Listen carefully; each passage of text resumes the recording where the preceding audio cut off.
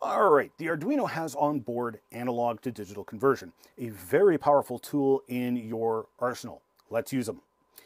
I like the pick. They are 10-bit ADD converters, so it'll spit out a number between 0 and 1023. And like any digital input or ADD input on other microcontrollers, it's very, very important that your signal voltage you're feeding in does not exceed the supply voltage. In this case, the supply voltage is 5 volts. On some Arduinos, the supply voltage is 3.3 volts, so you have to be even more careful. You'll see the analog pins here marked with an A. You've got 6 of them, A0 through A5. To figure this out and to ensure you don't exceed the supply voltage, we'll put a voltage divider across the power supply.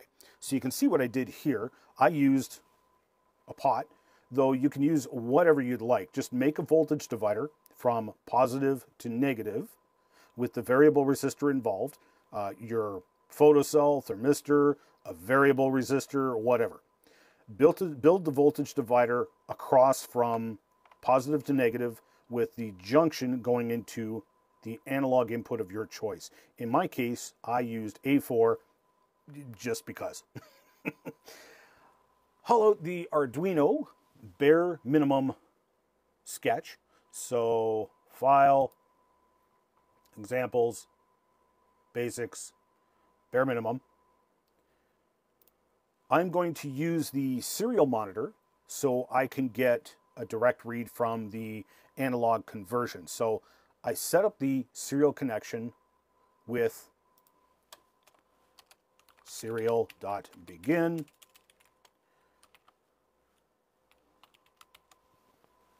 $9,600. You then need to set up the analog pin as an input. So pin mode A4 or whatever you are using, comma, input. Then down in the loop function, I'll do a serial line print, and then here's where the magic happens. I'll perform an analog read of A4. Now, if I had declared a variable, like reading 1, I could put in a line like reading 1 equals analog read A4. And that would read the analog input and store whatever number it got into that variable.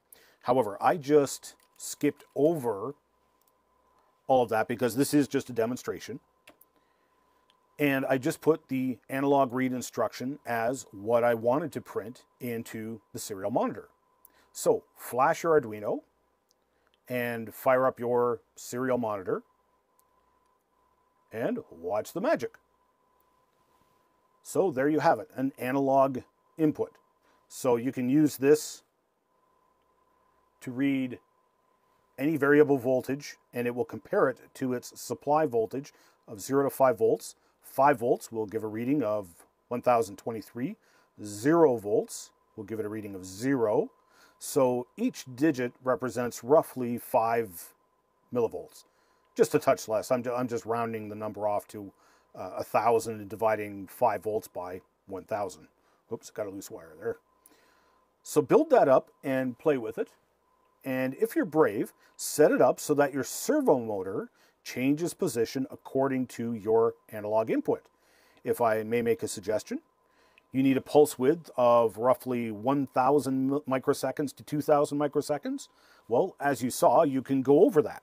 So just add your analog number to 1,000 and then use that result as the delay time for your servo pulse width. Easy peasy or what, eh? So there's your challenge for this lesson. If you figure it out and it works, or even if it doesn't, post your code and maybe a video of your circuit in operation in the comments section. We would all like to see what you're accomplishing.